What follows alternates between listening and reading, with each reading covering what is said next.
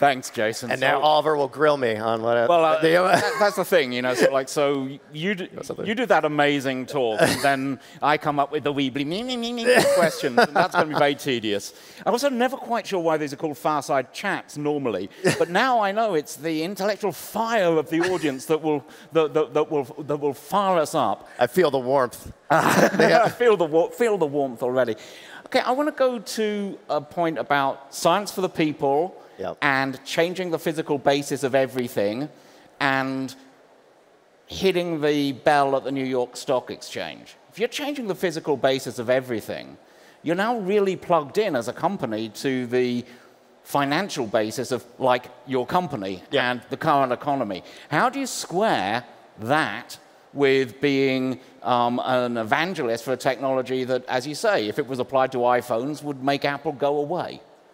Great question. Yeah, so I'll unpack it a little bit. Yeah, so I think are certain industries going to be disrupted in a way by this technology that's like not positive for them? For sure, right? Like I think that was true of computing, right? Like no question about it.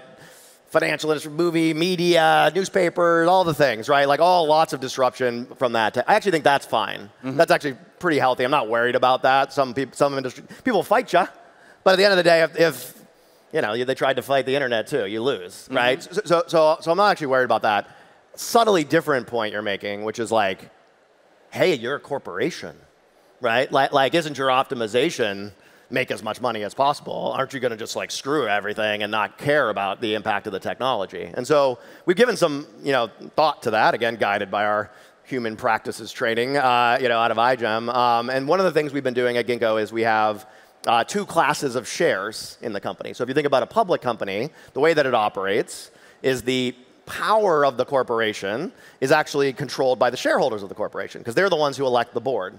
And then the board hires and fires me, right? They hire and fire management, all right? And so the shareholders vote the board controls management, thus shareholders kind of control management, shareholders control the company. That's the gist of a US or just general C Corp globally. All right. So what we've done at Ginkgo is we have two classes of shares, A and B. B is for bioworkers, the people that work at the company, and it has 10 times the vote of the A shares. All right? And that means that the actual human beings at the company, should they own a certain percent, and today bioworkers own, you know, call it 20+%, they can outvote the B, or sorry, the A. All right? And that allows them to take their human influence and put it on the company. Now, they're still large shareholders. Maybe they want the stock price to go. Yeah, they want to make money too, so they have to balance it. But they are not just like an arm's length investor exclusively focused on returns in the absence of caring about the impact. And so that's one of the hacks we're doing to try to solve that problem. That's really interesting. My colleagues who write about business most of the time have noted that there's a real thing here about, in theory, The Economist is very in favor of one class of shareholders because it's the most economically efficient. Yeah. It will not surprise you to know that The Economist newspaper has more than one class of shareholders. Exactly. And that's because we really value editorial independence. And so there's a certain amount. But I actually wanted to go, I mean, those are two great aspects of what I was going at. But the third one was, I suppose, the even bigger question. You're sort of talking about a post-scarcity future, and that's not a future that we know how to understand, and not necessarily a future we know how people make money from.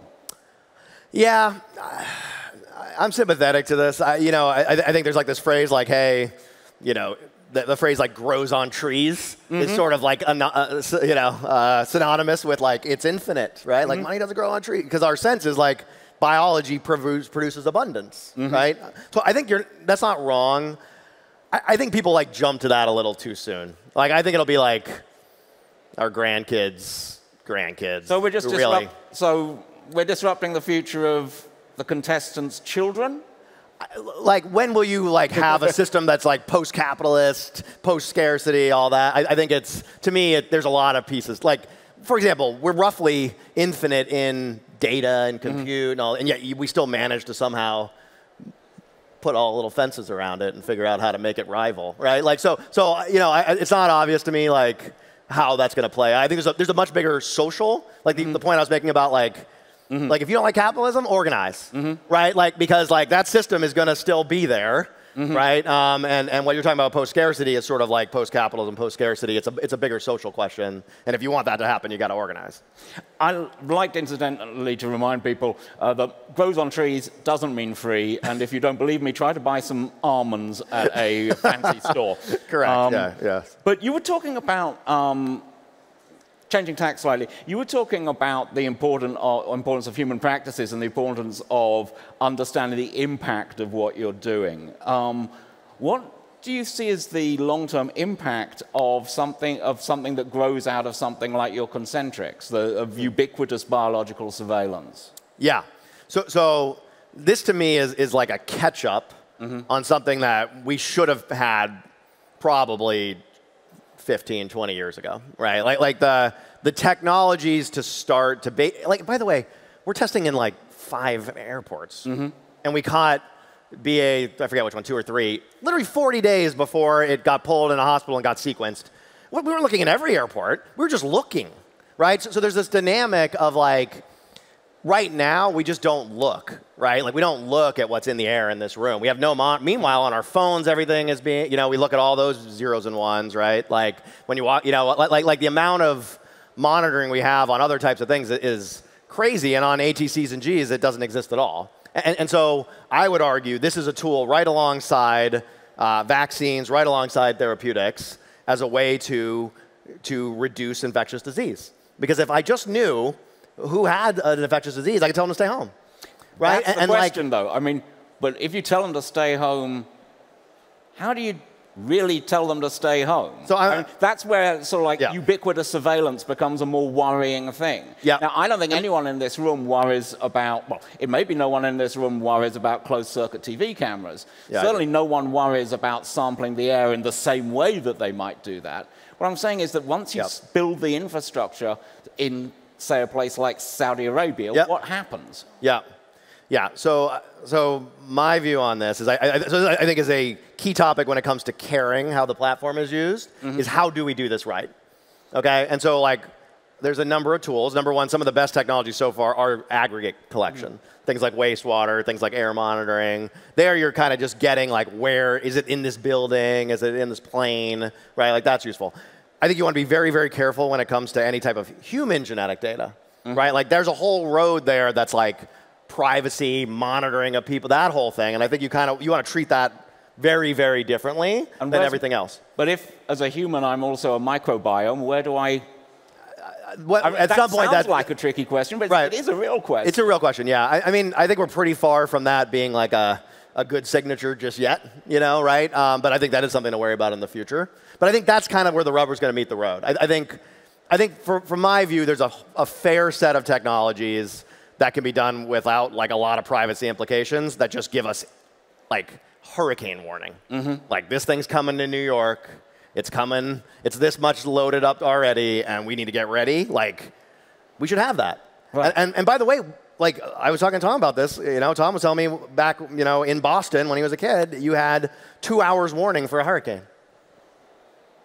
2 hours warning for a hurricane, right? Like I grew up in Florida. That's obscene. That's like an absurdity, right? But like that's us with infectious disease today. We're like, surprise, it's taking over New York. The hospitals are blowing up. That's how we found out. Yeah. Like that's insane, right? And so like I think you have to balance this. It's a complicated topic, but I do think there's a fair amount of technology we can develop before you run into a lot of that stuff that would. I mean, we're starting from zero. But you're right. I mean, it needs to be done with care. Okay, now, quick fire question. You've just got off the red eye. Yeah. What would be your 50-50 date over under for when you will get off a red eye that flies with biologically made fuel? Oh, so well, it's already yeah. So so in Europe there is already sustainable aviation fuel regulations that have actually created enough demand for renewable fuel that they can't supply it, right? So the answer is like already you can, okay? The question is though, is it scalable, right? Like the fundamental problem with the fuels today is none of the biological solutions are scalable. They're you can collect some waste, and that's sort of scalable until you run out of it, like literally cooking oil and things like that. But there's not a lot of great things today that really work at scale. Now, do I think that's some of what should be the iGEM projects of this year? Yeah, I hope so. Right? I see it coming, but like today, we're still in this in-between zone of you're unlikely to have it happen because there's so little fuel being made. Okay, for good reason. I'm still going to say, which year, as a which Sure. year do you get off the plane in Paris? And it's fully from loaded Boston, with biofuel? having not added to CO2? 10 years. 10 years? Yeah. Okay. Well, It's the only one that we're going to do that for, by the way. Like, we won't make liquid fuels for anything but planes. I think everything else will go batteries, but planes you have to. That's a good point. So if iGEM stays here, we meet here again in 10 years, and we find out how you flew in. Yeah. Cool. Done. Okay. You Sold. see, one of the things is, it's not just this year's project. You've got to plan for the future. You've got to plan for people inviting you back. Actually, that is a point I would make. Like, this is a thing I did not realize, like, when I was in iGEM. This is like, I don't know, you're young or what. But, like, a lot changes in 20 years. And like, you will, I promise, go through another, like, you will be around another 20 years. So, like, you are going to experience a whole bunch of change. And yeah, stuff like this will happen. And you can think on that time scale. Like, this is what Tom taught us at Ginkgo, was like, don't be in such a rush, right? Like plant things that are going to take long to grow. It's okay if it's not all happening overnight. Like, make the decisions that make more sense in the long term. And holy crap, did that pay off for us? Mm-hmm. Like, that is the reason that, like, we are where we are today. And like, so you all are so young. Make bets that are 10 or 20-year bets. Like, you'll still be young. It'll be 20 years. And holy crap, like, if that thing pays off, it's nuts. So, I'm telling you, it's nuts. And so, but people don't. They make, like, 2-year bets because they're like, I can only think about the next 2 years. So is this right? Like, and you're like, you're 20, right? Like, I promise. So I really encourage that longer term, especially in this group. Like, it will pay off for you. Do you think older people should think longer term than younger people, or shorter term because of the actual built-in biological issues? Shorter term. Mm-hmm. Yeah, it should just be all about partying. That's what I'm going to do. Yeah, I can't believe Randy. Randy and Tom still grinding away. You won't see me doing that. Okay, that's in 20 years' time. We will zoom in, or whatever we use then, to Jason on his beach and find out why he gave it all up. Yes, reading a book. I'm betting you we won't.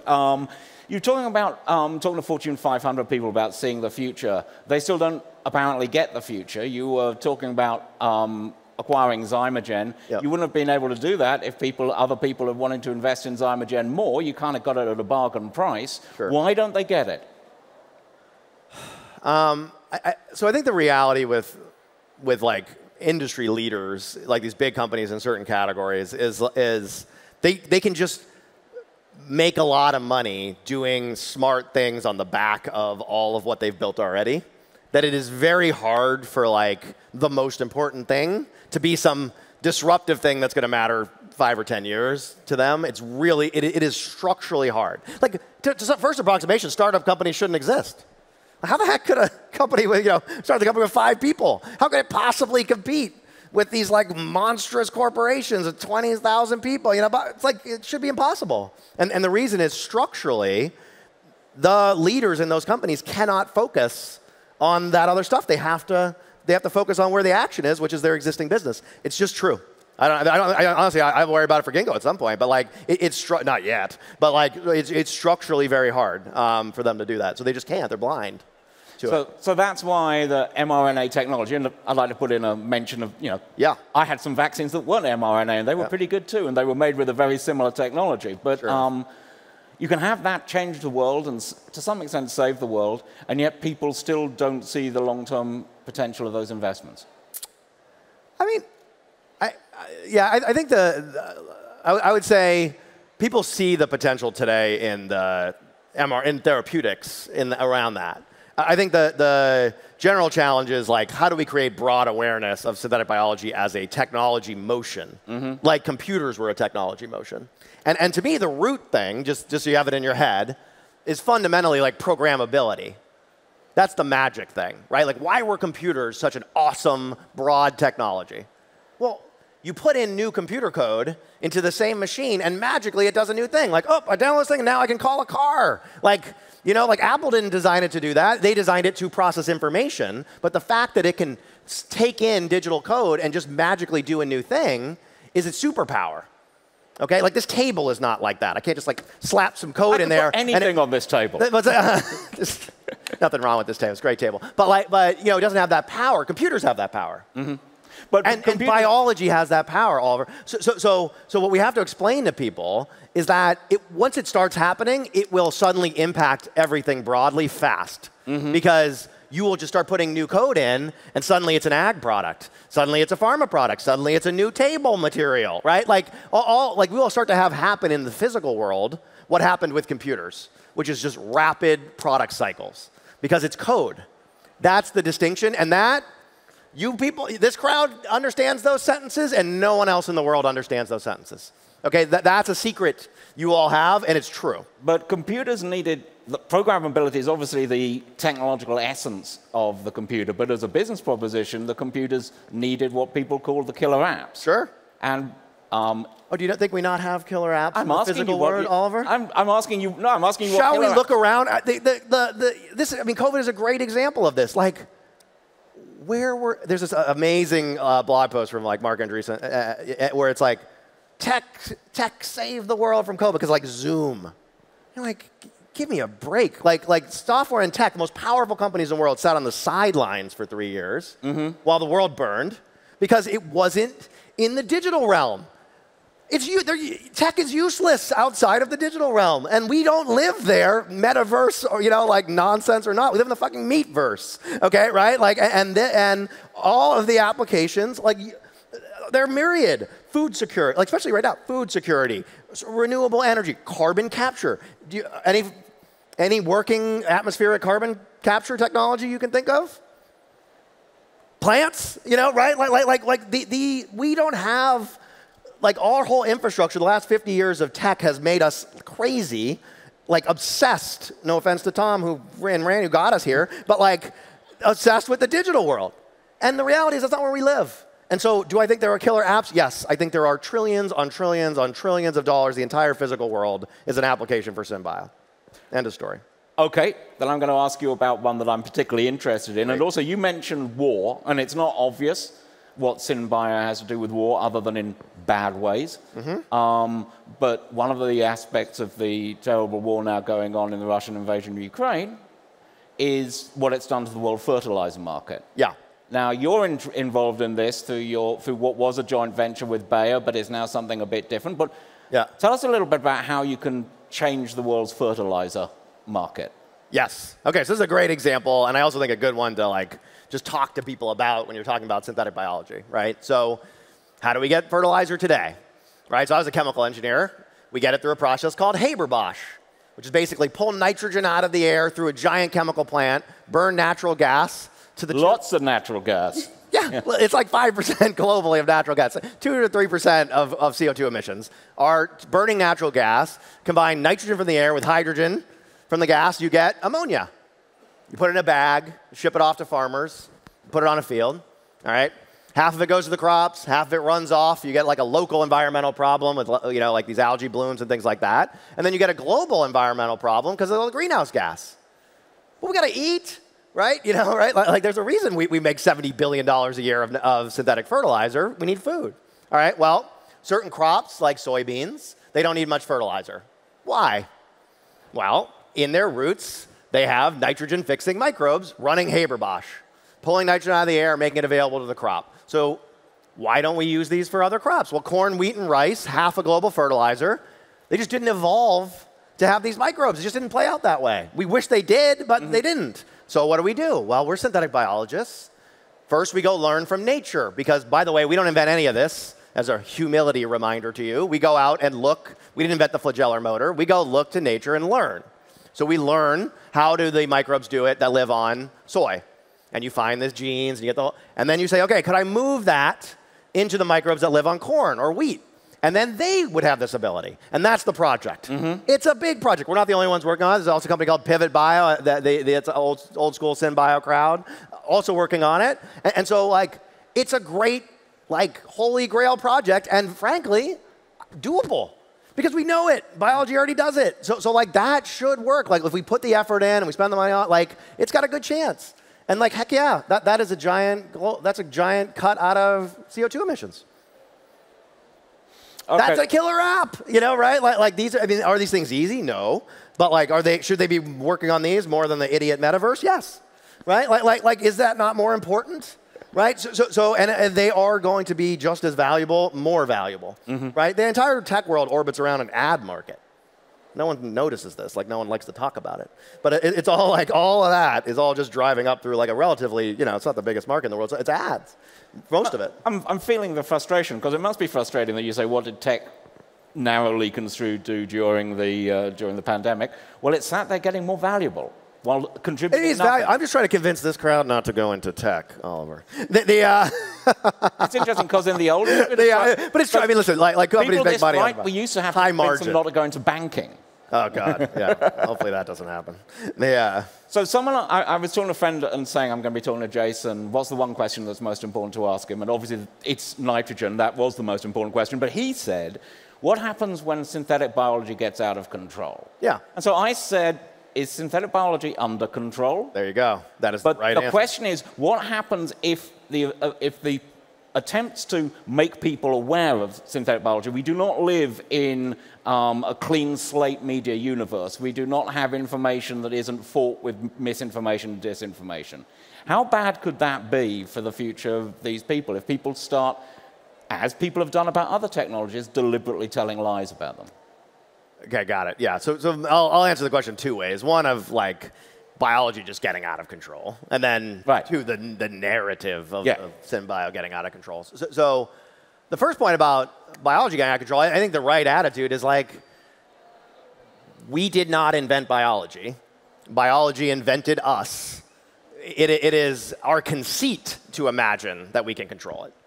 Right? Like it has 4 billion year head start on us in complexity. Like there's a reason we're really big fans of Jurassic Park at Ginkgo. One, it shows the wonder of biology. You see a T-Rex, you're like, holy shit, biology is awesome. Number two, life finds a way. Right? Like that's true. Right? Like life finds a way. It is not, biology is programmable like a computer. It is not predictable like a computer. And we should just accept that. It doesn't mean we shouldn't use it. By the way, we do. All of our food is made with this, this system, right? Like our air is our atmosphere made by biology, right? Like our fundamental human systems are all driven by this thing that's not under our control, okay, right? And so first you accept that, and then I think that's the first point, because if you don't approach it with that humility, you're going to screw up. All right, so does that make sense on the control? All right, fine.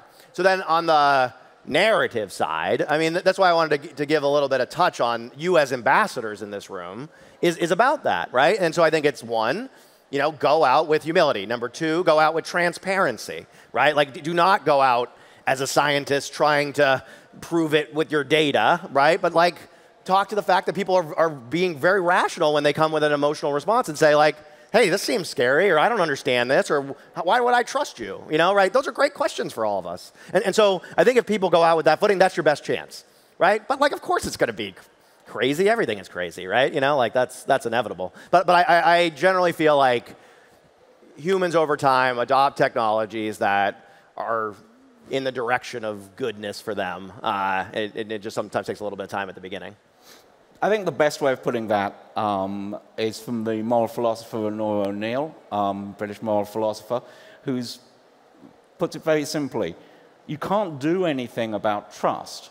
You can do something about trustworthiness. You can be trustworthy. That's a thing that you can do as a person. You can't make yourself trusted.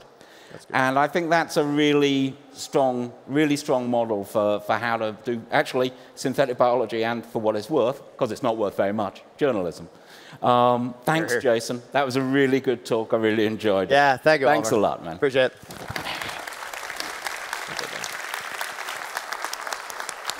Okay.